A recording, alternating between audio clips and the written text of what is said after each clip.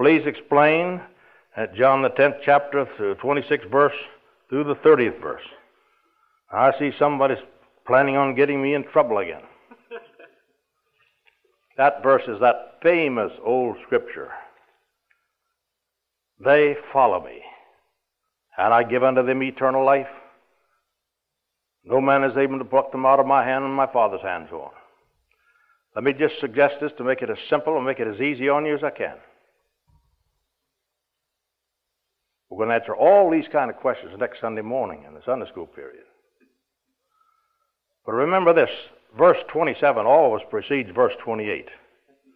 Generally in everybody's language, isn't that right?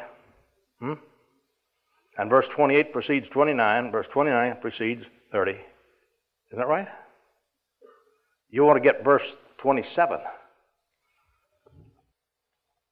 This first part, see, which says, they hear my voice and follow me.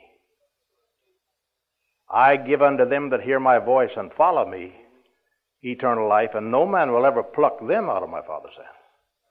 But when you don't hear his voice and you don't follow him, you're not in that class.